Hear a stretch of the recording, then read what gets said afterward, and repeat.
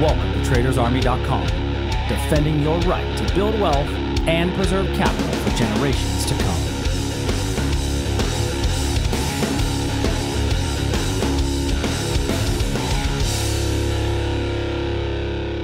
Good evening, everybody, and welcome to the weekend edition of the Daily Market Commentary. I am your host, Chuck Fulkerson, for Sunday, June the 3rd, 2018. Hope everybody had a great trading day and a great trading week. We're going to go ahead and dive right in what we do each and every day here on the Daily Market Commentary. Take a look at the same 10 to 12 futures markets, identifying potential breakout trades and turning points. But the key to remember is we leave our lines on the charts. If you're new to the channel, do me a favor, click that little subscribe button down below so that you will get the updates as they become available. So let's dive right in. Friday, I will tell you, I had a case of the Fridays and frankly didn't feel like doing a recording. And so I didn't. And so we had some of these are still Thursday's levels and Thursday's lines, but we did have a breakout trade, which did trigger on Friday, and it triggered for a pretty nice runner. So we'll take a look at that. But let's go ahead and start with the S&P. The S&P did not get the breakout, so we did not get our breakout in the ES, and we're actually trading down a little bit early trading this evening, down about 3.5 points. So, you know, looking at this on the weekend edition, I like to look at a slightly bigger picture. And looking at a bigger picture version of this on the daily chart, you can see that we are definitely up against it. We keep hitting our head off of this area. This is really what sets up for a pretty good breakout. And I do believe that we could have a breakout really kind of setting up in the S&P overall. Looking at this on the daily chart as well as the weekly, both the daily and the weekly are setting up for a potential long breakout. Now, until I get a higher high on the weekly chart, we are not in a confirmed uptrend on the weekly. We're still in consolidation. We're also not in a downtrend because I don't have a lower low. So technically on the weekly chart, as an investor would say, this is more still of a sideways trading market. On the daily time period, we are chopping along sideways. So looking back to our 1 hour chart, this is still a potential long breakout trade just above this region here. Now, what if I want to get long on a pullback? Well, there is this area back here to potentially get long on a pullback if it does come back into this area down in here. Now, what I don't like is all the wickiness that occurred in through here. And so it's one of those things where we'll see what happens this week in the political landscape, because it's an ever-changing feature to see what happens in the political landscape. But this could be a good reversal area there. Let's look at that same area, though, in the NASDAQ. Now, the NASDAQ, we did get the breakout. So our breakout is this blue line here. Let me extend this to the right. So we did get our breakout. It moved up about almost 50 points. A little more than 50 points in the NASDAQ from our breakout, which is a really nice runner. Do me a favor, if you were able to catch that breakout trade, leave it in the comment section down below. I'd like to hear how these breakout trades are working for you. This one was a picture-perfect version of a breakout. With the breakout coming here, there was room to roam. We also had higher swing lows going into the breakout area. So, on a 4 hour chart, this is what it looks like. Now, this did come back on the 4 hour time period to the origin of a prior breakout. So this little move down through here. So we did come back to that region, and now we're starting to drop from there. I wouldn't be surprised to see us pull back early in the week. And if we do pull back early in the week, let me get rid of this breakout line. There's a good chance that we will pull back to about where we broke out from. Now, I like the NASDAQ breakout trade better than or reversal to the breakout better than I like the S&Ps. So on the NASDAQ, it's this area right through here, right around 7,000. You've got that whole round number kind of support down there to help it nudge along if we do get a pullback into this range. Not sure it's going to get there though, and the reason being is because of some of this area right in through here. See this long lower wick right here? This long lower wick right here is pretty indicative of of some strong support right through there, and I think that we might actually just get a little bit of a drop down from this. You know, we set in a little bit of a double top pattern here. If this breaks down, we may only break down into this region before reversing. So in that case, you might want to do candle to candle style of trading if we reverse before reaching this area here in the NASDAQ. Looking at crude oil fallen off the map. If I take a look at crude oil, now we had a dashed line trade set up on crude.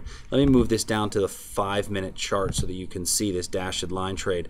So if I look at this on a 5-minute chart, you can see price came into the level and then blew right through it. So this should be a cancellation of the trade if it breaks through this area. Unfortunately, that means you miss out on this little run back up, but that's okay because you're just out of this position all in all. So I really, you know, I feel a little guilty not putting a video out on Friday because had I put the video out on Friday, this was our setup. Our setup was a little bit of a breakdown below here. Now we've actually just broken below there toward the end of the day. A little rally back up into this region could give us a good little reversal.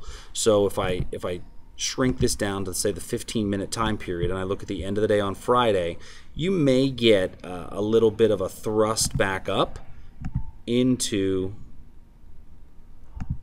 this region here. And this region here, 66.29 to 66.50, could be a decent reversal in crude oil. So what I'm going to do is I'm going to switch that to a purple line because we're finding that on the 15-minute chart, so it's a slightly lower degree of probability. But all in all, I still think that's a pretty decent trade. Gold. Oh, look at this. We just continue to get nicked by a tick, and it's not quite hit our level yet. Twice we've tried. Twice we've failed. I'm still not taking it off my radar screen, as it still is a valid level, a valid area, but I want to see the arrival as it comes into that region. So where we are now is we've already bounced off this level once with this. We blew through it earlier. Today we are trading just basically flat. Not a whole lot happening right now in the world of gold. If you're so inclined, you might get a tiny reversal right here. If I move this over to the 15-minute chart, that should be a bit easier to see.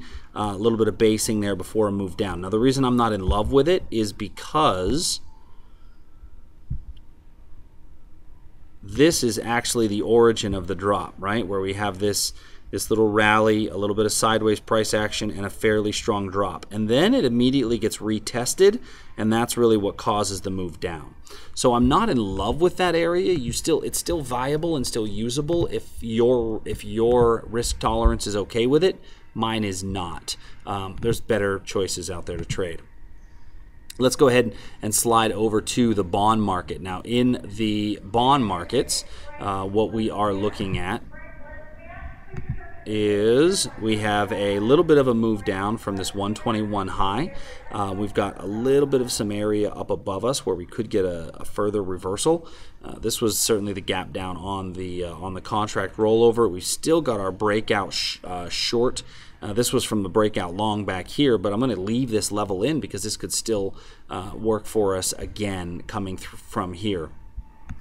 If you were so inclined, and you get below this 119.23 area, you could take another short right below here. I think that we have plenty of room to continue to go down, and I'm not sure if any of the levels above us are going to get visited for a solid reversal.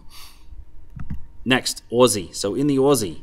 On the Aussie, I had a breakout. I had a long reversal set up right here, and we started to move out of it, and then I got punched in the face. The Aussie trade just failed, and there was no getting around it. It just was a losing trade, so we'll delete that one off our charts. That's no longer going to be valid, obviously. And right now, I don't have anything in here that I like in the Aussie. In the euro, we've actually bounced off of that daily level. Actually, it's a weekly level. We've bounced up off of that weekly level.